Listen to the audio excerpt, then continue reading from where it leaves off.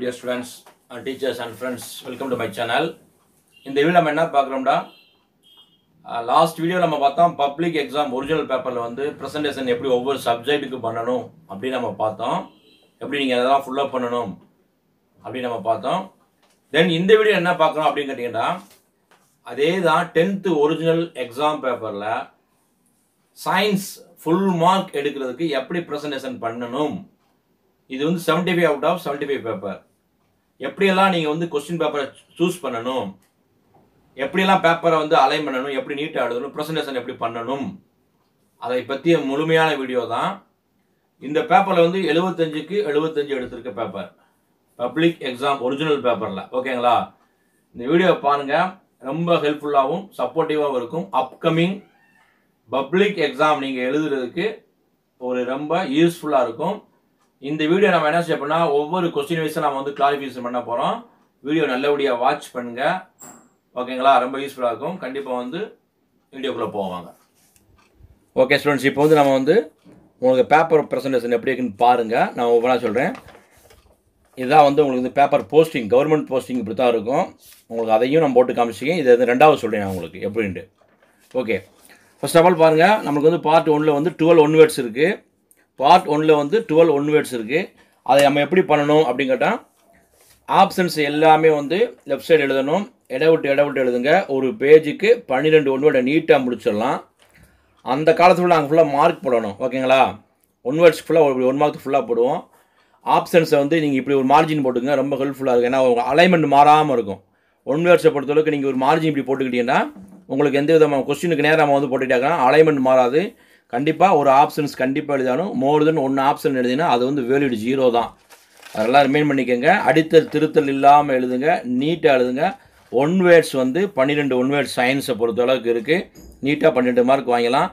இந்த paper valid பண்ணக்கூடிய பேப்பருடைய லிங்க்கையும் நாங்கள் வந்து டிஸ்கிரிப்ஷன் பார்க்கலாம், பிடிஎஃப் லிங்காக தரோம்.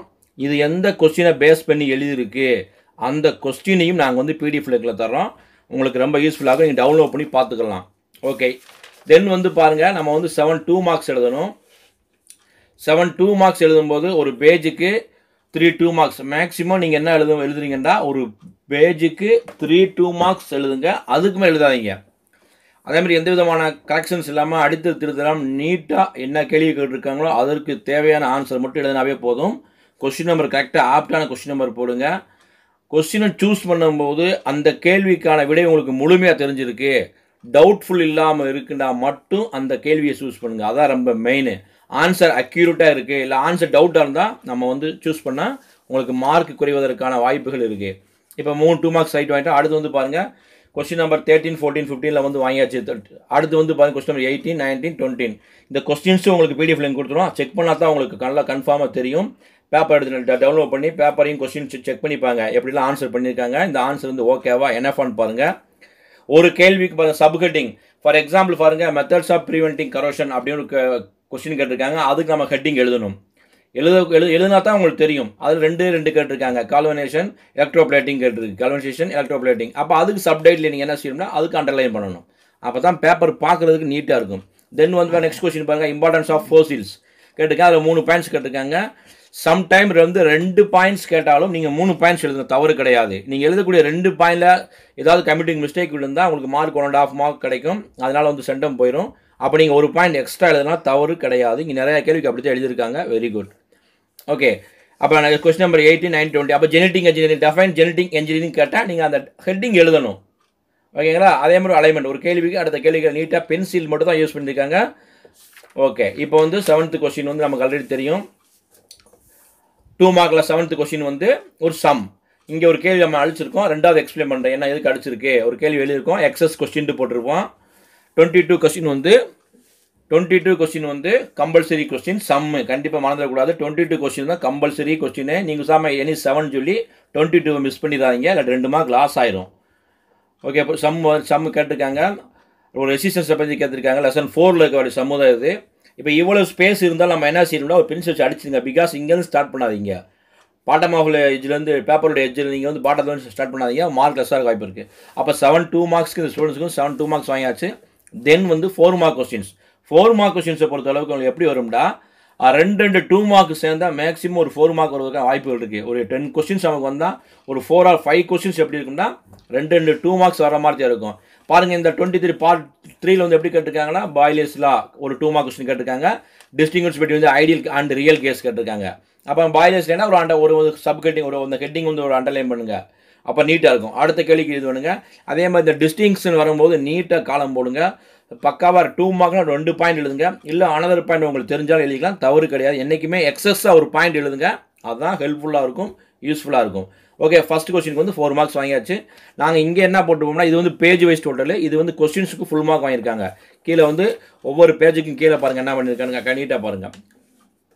தென் வந்து நெக்ஸ்ட் கொஸ்டின் 24 பார்த்தா தெரியும். இந்த role of the earth wire in domestic circuit. அப்போ அது ஹெட்டிங் கொடுத்துருக்கு. அந்த பாயிண்ட்ஸ் ஒரு 2 பாயிண்ட்ஸ் தான் கேட்டிருக்கு. நம்ம 3 பாயிண்ட்ஸ் இருக்கக்கூடிய பாயிண்ட்ஸ் ஸ்டார் போட்டு எழுதியிருக்கோம். அடுத்து வந்து மெரிட்ஸ் ஆஃப் எல்இடி பல்ப் கேட்டிருக்கு. அப்போ அதுக்கு வந்து 2 மார்க் கொஸ்டின். இதுக்கு 2 பாயிண்ட் ஓகே, இதுக்கு 2 பாயிண்ட் ஓகே. ஆனால் நம்ம எக்ஸசிவ் ஒரு பாயிண்ட் எழுதியிருக்கோம்னாலும் தவறு கிடையாது. நீங்கள் அப்படி தான் எழுதணும். அதுதான் உங்களுக்கு யூஸ். எந்த விதமாக அடித்தல் திருத்தலாம் எழுதுனா நீட்டாக மார்க் வரும் பாருங்கள். தென் வந்து 25th கொஸ்டின் பாருங்கள். 2 காமன் கொடுத்து அதுக்கு ஐயூபேக் நேம் ஸ்ட்ரக்சர் கேட்டிருக்கு. அப்போ அதுக்கு 2 மார்க் ஒரு சம் கேட்டிருக்கு. அதுலேயே ஒரு சம் கேட்டிருக்கு. அப்போ நம்ம வந்து பேப்பர் பிரச்சனை நல்லபடியாக பார்த்துக்கோங்க. அடுத்து வந்து பாருங்கள் 26 கொஸ்டினில் வந்து ஒரு டயக்ராம் கொஸ்டின்ஸு. ஆக்சிசோம், அதை ஆக்சிசோம்டே என்ன அதோட டயக்ராம் கேட்டிருக்கு. நீட்டாக பென்சில் மட்டும் தான் யூஸ் பண்ணியிருக்கு. பென்சில் மட்டுமே யூஸ் பண்ணுங்கள். அதான் உங்களுக்கு ரொம்ப யூஸ்ஃபுல்லாக இருக்கும். அடுத்து வாட் இஸ் ஃபோட்டோசிந்தசிஸ் அப்படின்னு கேட்டுருக்கு. அதுக்கே நம்ம இவ்வளோ எக்ஸ்பிளேஷன் எழுதியிருக்கோம். இங்கே ரியாக்ஷன் எழுதுக்கு இடம் இல்லாதனால இங்கே எழுதாதீங்க. அந்த ஃபோட்டோசிந்தசிஸ் உடைய ரியாக்ஷனுக்கு வந்து இங்கே பக்கத்தில் எழுதியிருக்கு பாருங்க. அப்போ 4 மார்க்ஸ் கிடச்சி. ஓகே, தென் வந்து பாருங்கள் லோகோமோஷன் லீச். அப்போ அதுக்கு நம்ம 2 பாயிண்ட் இருக்குது. நமக்கு லூப்பிங் மெத்தட் இருக்குது, கிராலிங் மூவ்மெண்ட் இருக்குது, ஸ்விம்மிங் மூவ்மெண்ட் 2 இருக்குது. அது 2 பாயிண்ட் என்னன்னு எழுதிட்டு 2 எக்ஸ்பிளைன் பண்ணி இதுக்கு 2 மார்க்ஸ் கிடைக்கும். இன்னொரு கொஸ்டின் என்ன கேட்டிருக்காங்கன்னா மெடிசன் வெளி ஆஃப் லீச். ஏதாவது 2 பாயிண்ட் எழுதினா எனஃப் தான். ஆனால் 3 பாயிண்ட் நீங்கள் எல்லா கொஸ்டின்ஸ் பேப்பர் செக் பண்ணி பாருங்கள். 2 பாயிண்ட் கேட்டால் அவங்க 3 பாயிண்ட் எழுதியிருப்பாங்க. ஆனால் அதுதான் வந்து சூப்பர். பேப்பரை பார்த்தா உங்களுக்கு தெரியும் what is எத்தனோ botany, importance of எத்தனோ பாட்டானி. அதுக்கு வந்து நீட்டாக எழுதியிருக்கு. பேப்பர் பாருங்கள். ஏதாவது மிஸ்டேக்ஸ்னால் கமெண்ட், இந்த பேப்பர் எப்படி இருக்குது, சூப்பராக இருக்கா, ஒர்த்தபுளாக இருக்கா, இல்லை மார்க் குறைக்கணுமா அப்படின்னு நீங்கள் கமெண்ட் செக்ஷனில் சொல்லுங்கள். நீங்களும் இதே மாதிரி எழுதணும். அதற்காக தான் நான் உங்களுக்கு இந்த வீடியோ. நிறையா பேர் கேட்டாங்க sir science public original exam பேப்பரை வேல்யூ பண்ணி உங்களுக்கு அப்படியே போட்டிருக்கு. இதுதான் பப்ளிக் எக்ஸாம் பேப்பருடைய மெத்தடு. அந்த மெத்தட்லேயே திருத்தி உங்களுக்கு எல்லாம் போட்டிருக்கு. செக் பண்ணி பாருங்கள். அடுத்து வந்து பாருங்கள் எஸ்டரிஃபிகேஷன் ரியாக்ஷன் ஒரு 32 கொஸ்டின்ஸ் கம்பல்சரி கொஸ்டின். சார் சம்டைம்ஸில் வந்து சம்மு மட்டும்தான் வருமாண்டா, ஹார்ட் கொஸ்டினும் அங்கே வந்து நமக்கு வந்து கம்பல்சரி கொஸ்டின் வர்றதுக்கான வாய்ப்புகள் இருக்குது. 32 கொஸ்டின்ஸ் வந்து ஒரு எஸ்டரிஃபிகேஷன் ரியாக்ஷன் வந்து கிரியேட்டிவாக கேட்டிருக்காங்க. அப்போ என்னென்ன கேட்டிருக்காலும் அதுக்கு தகுந்த மாதிரி நீட்டாக நம்ம எழுதணும். எஸ்டரிஃபிகேஷன் ரியாக்ஷன் என்ன, காம்பவுண்ட் ஏபி, அது மெயினாக ஏவினா என்ன, பின்னு எழுதணும். அவங்க கொடுத்துருக்க ஏபிசி 3 கொஸ்டின் கேட்டிருக்காங்க 32ல். அது 3க்குமே நம்ம ஆன்சர் பண்ணணும்.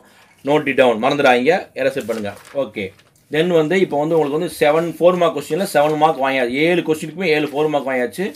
Then we go to C 7 mark question.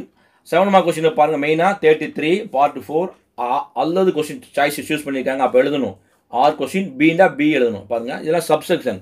Main question தான் வெளியே வரணும். ஆர் பி 1 எப்படி வந்துட்டு பாருங்கள். அப்போ 3 சப்செக்ஷன் உள்ளதை எழுதணும். டிஃபரன்ஷியேட்டாக மையோபியா ஹைபர் மெட்ரோபியா. அப்போ மையோபியா ஹைபர் டிஃபரன்ஷியேஷன் காலத்தை சூப்பராக நீட்டாக அழகாக போடுங்க. பாயிண்ட் அழகாக எழுதுங்க. அடித்தல் திருத்தெல்லாம் எழுதுங்க. உங்களுக்கு மார்க் ரொம்ப ஈஸியாக கிடைக்கும். கான்வெக்ஸ் லென்ஸ், கான்கேவ் லென்ஸ் உடைய டிஃபரன்ஷியேட் கேட்டிருக்கு. இதுக்கு நம்ம 2 பாயிண்ட் எனஃப் தான். ஆனால் நம்ம 4 பாயிண்ட் எழுதியிருக்கு. பரவாயில்ல, இப்படித்தான் நீங்கள் எழுதும். திரும்ப நான் சொல்கிறேன். மையோபியா ஹைபர் மெட்ரோபியா 5 பாயிண்ட்ஸ் எழுதுங்க. அது 5 மார்க்ஸ். இதுக்கு 2 பாயிண்ட். இதுக்கு வந்து 2 பாயிண்ட்டுக்கு 2 மார்க் எனஃப். ஆனால் 4 பாயிண்ட் எழுதியிருக்கு, 7 மார்க்ஸ். தென் பாருங்க கெமிஸ்ட்ரியில் கொஸ்டின் ஹைக்ரோஸ்கோபி சப்ஸ்டன்ஸ், டெலிக்யூஷன் சப்ஸ்டன்ஸ்குள்ள டிஃபரன்ஷியேட் கேட்டிருக்கு. நீர் உறிஞ்சும் சேர்மங்கள், உயிரை முஞ்சி கரையும் சேர்மங்களுக்கு. அதுக்கு நீட்டாக வந்து அழகாக வந்து அதுக்கு 3 பாயிண்ட் இல்லைனா 3 மார்க் கிடச்சிருக்கு. அதுக்கு எக்ஸாம்பிள்ஸ் ரொம்ப முக்கியம். அதுக்கு அண்டர்லைன் பண்ணிக்க, நீட்டாக அண்டர்லைன் பண்ணியிருக்கு. அதுக்கு 2 மார்க். தென் வந்து அதை வச்சு சம் கேட்டிருக்காங்க. அந்த சம்முக்கு 2 மார்க். சம் எழுதும்போது கண்டிப்பாக ஃபார்முலா யூஸ் பண்ணணும். அந்த வேல்யூவை அப்ளை பண்ணணும். கடைசி அந்த ஆன்சர் எழுதணும். இவ்வளோ ஒரு இடம் தான் நம்ம ஏன் அழிச்சிருக்கோம்னா அடுத்து நெக்ஸ்ட்டு 7 மார்க் கொஸ்டின் வந்து பிக் கொஸ்டின் இருக்கிறதுனால நம்ம வந்து ஸ்டார்டிங்கில் தான் பேஜ் ஆரம்பிக்கணும். இங்கேருந்து ஆரம்பிக்காதீங்க. திருச்சினா இதுதான் கரெக்டான மெத்தடு. பேப்பரை பாருங்கள், உங்களுக்கு பேப்பர் தெரியும். இந்த லாஸ்ட் கொஸ்டின் பாருங்கள். பயாலஜி கொஸ்டின் கேட்டிருக்காங்க. அதுலேயுமே வந்து 7 மார்க்கை பொறுத்தவரைக்கு 3 பிரான்ச் சப்டிவிஷன் கொடுத்தா ஒரு 7 மார்க் கேட்பாங்க. ஒரே 7 மார்க் வந்து கேட்க மாட்டாங்க. இப்போ 35ல் ஏ கொஸ்டின் கேட்டிருக்காங்க. ஏ கொஸ்டின் இருக்கும். இதில் 1 2 3 3 கொஸ்டின் பாருங்கள். லைஃப் சேவிங் ஹார்மோன் விச்சிஸ் கேட்டிருக்காங்க. அதோடைய ஏன் அது சொல்லுதுன்னு கேட்டிருக்காங்க. அடுத்து வந்து ஃபிசியாலஜிக்கல் எஃபெக்ட்ஸ் ஆஃப் ஜிப்ரைன் கேட்டிருக்காங்க. அதுக்கு 2 பாயிண்ட்ஸ் தான் கேட்டிருக்காங்க. நம்ம இங்கே வந்து 3 பாயிண்ட்ஸ் எழுதியிருக்காங்க. ஓகேங்களா? நீட்டாக பாருங்கள். மார்க்ஸ் எந்த விதமான குறைக்கிறதுக்கு வாய்ப்புங்கிறதே கிடையாது. ஃபங்க்ஷன்ஸ் ஆஃப் பிளட் அப்படி மட்டும் தான் கேட்டிருக்காங்க. அப்புறம் இருக்கக்கூடிய ஃபங்க்ஷன்ஸ் ஃபுல்லாக எழுதணும். Right any 2 functions, right any 3 use அப்படின்னு கேட்டால் மட்டும் நீங்கள் அதவே எழுதுங்க. ஒரு பாயிண்ட் எக்ஸ்ட்ரா எழுதுங்க. Otherwise the functions of blood அப்படின்னு கேட்டால் ஃபுல்லாக நம்ம எழுதிட்டு ஆகணும். அப்போ இதுக்கு எந்த கொஸ்டினுக்கு 7 மார்க். அப்போ வாட்டுக்கு அப்போ நெக்ஸ்ட் அப்படிங்கும்போது இது பாருங்கள். ரிமைனிங் ஃபுல்லாக என்ன செய்யணும் நீங்கள் இது எல்லாம் முடிச்சிட்டிங்க. இப்போ 12 மார்க்ஸ் எழுதியாச்சு, 2 மார்க்ஸ் எழுதியாச்சு, 4 மார்க்ஸ் எழுதியாச்சு, 7 மார்க்ஸ் எழுதியாச்சு. ரிமைனிங் என்ன செய்யணும்டா இருக்கக்கூடிய எல்லா காலங்களையும் இப்போ பாருங்கள் ஒரு பென்சிலை எரேஸ் பண்ணுங்கள். தயவுசெய்து எத்தனை பேஜ் இருந்தாலும் மறந்துடாமல் எத்தனை பேஜ் இருந்தாலும் இப்படி கேன்சல் பண்ணிடுங்க. இப்படி கேன்சல் பண்ணிடுங்க. கடைசி வரைக்கும் கேன்சல் பண்ணிங்க. ஓகே. இப்போ பேப்பர் ஃபுல்லாக நீங்கள் பார்த்துருப்பீங்க. இதில் உங்களுக்கு ஜென்ரல் இன்ஸ்ட்ரக்ஷன் என்ன கொடுக்கணும்னா நீங்கள் வந்து ஜெல் பண்ணி யூஸ் பண்ணலாம். பிளாக் ஆர் ப்ளூ இங்க் பண்ணி யூஸ் பண்ணுங்கள். ஜெல் பென் ஸ்ப்ரெட் ஓவர் ஆகாமல் பார்த்துக்கோங்க. ஓகேங்களா. கிரையான்ஸு பென்சில் கலர் ஸ்கெட்ச் எதுவும் யூஸ் பண்ணாதீங்க. பென்சில் மட்டும் யூஸ் பண்ணுங்கள். ஓகேங்களா. மறந்துடாதீங்க. அப்படி தான் பேப்பரை யூஸ் பண்ணியிருக்கு. ஓகே. இப்போ உங்களுக்கு நான் காமிக்கிறேன். இந்த ஃப்ரண்ட் பேஜ் நல்லபடியாக பார்த்துக்கேன். இதுதான் பப்ளிக். இதெல்லாம் வந்து மேலே சேனல் நீங்கள் பார்த்துட்டு என்னன்னு தெரியாது. இதுதான் வந்து பப்ளிக் எக்ஸாமில் இப்போ நீங்கள் வந்து 12 1 வேர்ட்ஸ் எழுதிருக்கீங்க. ஒவ்வொரு கொஸ்டின்ஸ்க்கு நேராக போஸ்ட் பண்ணியிருக்கோம். இந்த பேப்பரில் ஒரே ஒரு விஷயத்தை கவனிச்சுக்கோங்க. சம்டைம் பேப்பரில் ஒரு மிஸ்டேக், கமிட்டிங் மிஸ்டேக்ஸ் என்ன அப்படின்னு அதையும் உங்களுக்கு சொல்லிடுறேன். நாங்கள் ஒவ்வொரு மார்க் கொஸ்டின்ஸையும் இங்கே மார்க்கை போஸ்ட் பண்ணுவோம். இப்போ இங்கே என்ன மிஸ்டேக் பண்ணிக்கிறேன்டா, இங்கே நாங்கள் டோட்டலாக ஆட் பண்ணும்போது 77 வந்துருச்சு. 45 77 75க்கு 77 வந்துருச்சு. ஆனால் 75 தான் வரணும். அப்போ எக்ஸ்டர்னலுக்கு கொஞ்சம் டென்ஷன் ஆகும். என்னடா இப்படி அவங்களுக்கு வந்து பேப்பர் வந்து நாங்கள் ஒரு நாளைக்கு எங்களுக்கு ஒரு செஷனுக்கு 15 பேப்பர் நாங்கள் திருத்துவோம். அதுக்குள்ளே ஏதாவது கமிட்டிங் மிஸ்டேக்ஸ் வந்தால் வேலையை ஓடாது, பேப்பர் ஓடாது. என்ன நம்ம பார்த்தோம்னா 7 கொஸ்டின்ஸ்க்கு உங்களுக்கு ஆல்ரெடி ஒன்று சொல்லி நான் எக்ஸஸ் கொஸ்டின் ஒன்று எழுதிட்டாங்க. 7 தான் எழுதணும், 8 எழுதியாச்சு. அப்போ நாங்கள் இது வந்து என்ன பண்ணிட்டோம்னா நாங்களாக அது வந்து கண்டுபிடிச்சி போய் பாவம் பேப்பர் நல்லா இருக்குனால நாங்கள் எக்ஸஸ் கொஸ்டின் நல்ல ஸ்டூடெண்ட்ஸ் ஆகினா எக்ஸஸ் கொஸ்டின் போட்டு இங்கே ஒன்று கேன்சல் பண்ணிட்டோம். இது எல்லாம் அப்படி செய்வாங்களான்னு செய்ய மாட்டாங்க. உங்களால் மார்க் லாஸ் ஆகிற வாய்ப்பு இருக்குது. அதனால் வந்து எக்ஸஸ் கொஸ்டின் என்றைக்குமே எழுதாதீங்க. பாருங்கள், இது வந்து நம்ம வந்து கொஸ்டின் நம்மளுடைய மார்க்கும் போடணும், பேஜ் வைஸ் டோட்டலும் போடணும். பேஜ் வைஸ் பண்ணணும். அப்போ இங்கேயும் கமிட்டிங் மிஸ்டேக், அப்போ இங்கேயே லெஸ் பண்ணணும். இங்கேயும் 77 வந்திருக்கு. அப்போ இங்கே 2 மார்க் குறைக்கணும். இங்கே கொஸ்டின் வைஸ் இப்போ இங்கேயும் வந்து 75 வராமல் 77 வந்திருக்கு. 24 + 50 77. அப்போ இந்த மாதிரி கன்ஃபியூஷனாக வராமல் இருக்கோம்னா நீங்கள் எவ்வளோ தான் கோல்மால் தொல்லை பண்ணால் நாங்கள் போஸ்டிங் போடும்போது உங்கள் தவறுகளை கண்டுபிடிச்சிருவோம். அதனால் வந்து எக்ஸஸ் கொஸ்டின் வந்து எழுதாதீங்க. கண்டிப்பாக மாணவர்களுக்கு இந்த வீடியோ வந்து பயனுள்ளதாக இருக்கும் நம்புகிறேன். இதே மாதிரி தான் சோசியல் சயின்ஸ் எக்ஸாம் எல்லா எக்ஸாமும் இதே மாதிரி தான் பேப்பர் வேல்யூஷன் பண்ணுவாங்க. எல்லாத்தையும் திருத்தி இப்படி தான் வந்து உங்களுக்கு போஸ்ட் பண்ணுவாங்க. இது வந்து ஸ்டூடெண்ட்ஸுக்கு யூஸ்ஃபுல்லாக இருக்கும், ஹெல்ப்ஃபுல்லாக இருக்கும். இந்த மாதிரி பேப்பர் ப்ரெசன்டேஷன் நீங்கள் எழுதி பழகிக்கங்க. அதே மாதிரி கொஸ்டின் சூஸ் பண்ணுறது ஆப்டான ஆன்சர், ரொம்ப எளிமையான ஆன்சர், எந்தெந்த கேள்வி இருக்குது அதை மட்டும் சூஸ் பண்ணுங்கள். டவுட்ஃபுல்லாக கொஸ்டின் சூஸ் பண்ணாதீங்க. எல்லா பாடத்திலையுமே நீங்கள் முழு மதிப்பு எடுக்கலாம். மொழி பாடங்களை தவிர்த்து மொழி பாடங்களை 99 தான் மேக்ஸிமம் போடுவாங்க. அதனால் வந்து சயின்ஸு சோசியல் மேக்ஸில் நீங்கள் முழு மதிப்பெண் எடுக்கிறது முயற்சி செய்யுங்க. கண்டிப்பாக இந்த வீடியோ பிடிச்சதை லைக் பண்ணுங்கள். எங்கள் சேனலை ஃபஸ்ட் டைம் பார்க்குறீங்கடா எங்கள் சேனல் சப்ஸ்கிரைப் பண்ணுங்கள். கூட இருக்க பெல் ஐக்கானை கிளிக் பண்ணுங்கள். இந்த வீடியோ லைக் பண்ண, ஷேர் பண்ணுங்கள், கமெண்ட் பண்ணுங்கள். All the best. தேங்க்யூ.